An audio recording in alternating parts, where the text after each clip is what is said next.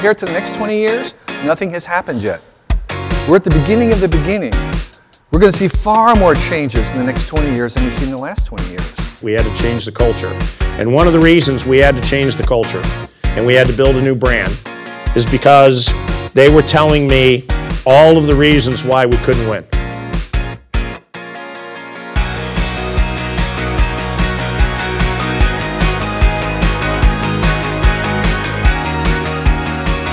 So this nice, neat marketing opportunity that most of us grew up with, that there was a certain predictability in life stage and age based on attitudes and demographics, throw it away. The major obstacle to effective business transformation is not technology, it is not money, it is the mental models of the people involved. If I'm going to give you my data, then I want something tangible back in return.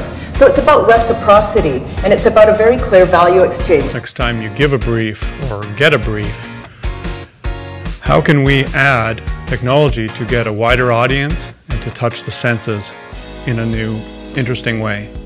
Can we add artificial intelligence? Can we add GPS, Wi-Fi, augmented reality? As a young student, it was the spark and catalyst that really made me get into this world. You want to hire a lot of kids, but you want to have great coaches in place. Comment is free and facts are sacred. The value of creativity has now been recognized by clients.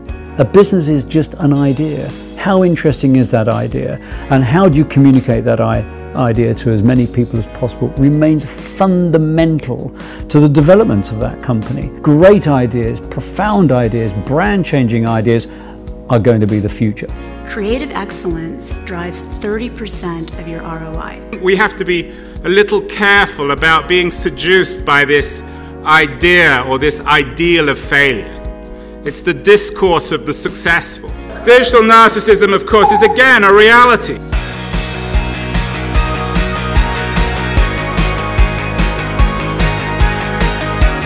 Context is everything.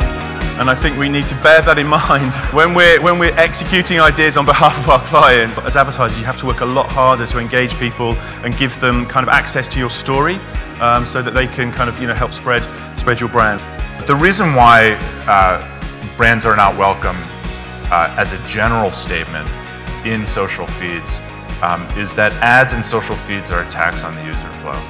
Your loyalty varies with your brand size. The more customers you have, it turns out the more loyalty you have. And so you suddenly have another general law emerging there, which is that actually if you want, frankly, if you want more loyalty, get more customers. Realism doesn't mean pessimism. It just means that we as an industry have to get a hell of a lot better at dealing with these semi-detached consumers.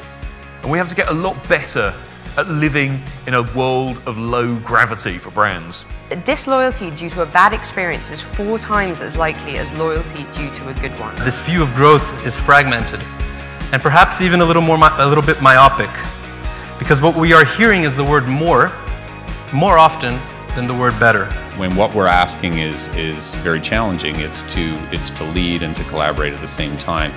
In a homogeneous marketplace, if you look and sound the same as everybody else, guess what? Procurement gets to play the game. Price becomes the differentiator. The stuff that may feel experimental and a bit risky now is the stuff that actually drives a business and keeps a light on, in a kind of 5 years' time.